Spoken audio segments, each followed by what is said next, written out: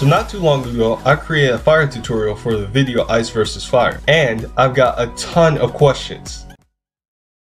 There were so many of them, I didn't know which one to answer. But this one stuck out to me the most. It says, how do you track manually? For some reason when I press play in the preview box, the tracker thing still stays still. I feel like you are a great teacher, but I'm just an idiotic student. So can you please help? No worries. That's why I'm here. So without further ado, let's jump right into Adobe After Effects. Open your video by pressing Ctrl-I and drag it into the new composition icon. Go to Window and select Tracker. Although this video will be tracked manually, I highly suggest that you let it be tracked automatically, unless the shot, like this one, has your object move too fast. As you see, when I press the Analyze Forward button, the tracker just gets left behind. So instead, reset and place the tracker on the object you want to track. Then press the farthest right button on the Analyze option.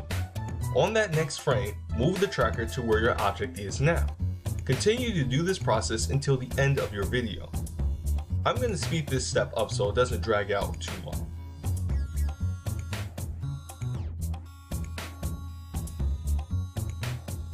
If you take your time on this, it will be tracked very well.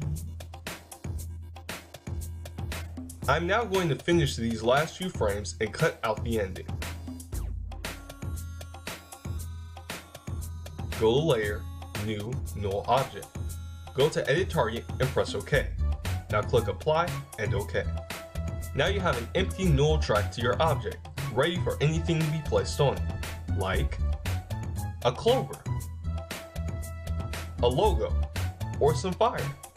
Make sure to parent these objects to the null or else you'll just have fire flowing in midair. Shout out to Vidno for suggesting this video, and if you have any suggestions, leave them in the comment section below.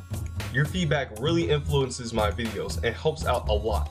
Thanks so much for watching, and if this video helped you, make sure to like and subscribe. See ya.